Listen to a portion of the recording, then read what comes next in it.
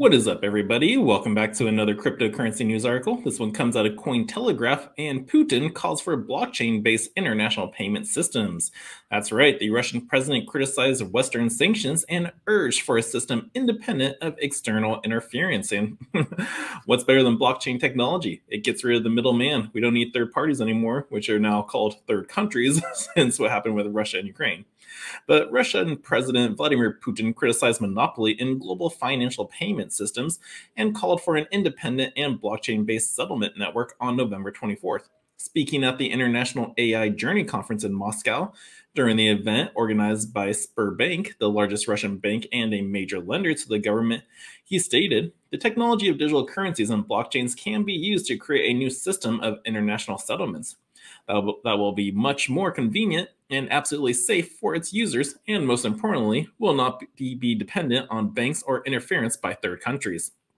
Now, I am confident that something like this will certainly be created and will develop because nobody likes the dictatorship of monopolists, which is harming all parties, including the monopolists themselves.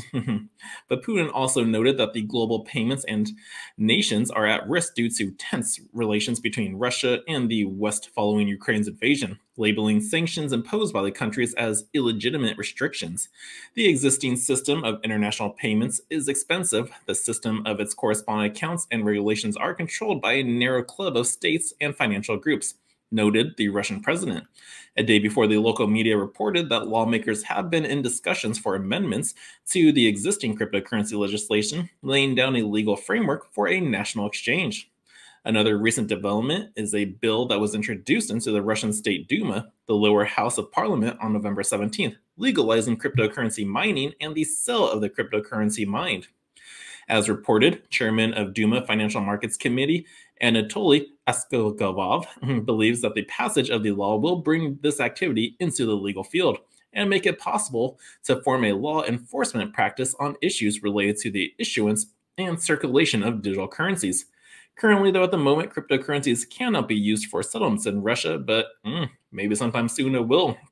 Because again, we saw what happened. Like the U.S. basically dictated sanctions all around, and there's a lot of countries out there already using cryptocurrencies because it evades the sanctions that was put on them. Like they were going one big country is going, oh no, you can't do this, and so eventually they banned so many. It's like, hey, the other small guys that got banned was let's just use our own system then, and blockchain technology basically gave that to them. So again, we do have cryptocurrencies and soon CBDCs coming out there. Which one do you want to use? Definitely not the CBDC because those aren't going to be blockchain, just more government regulated.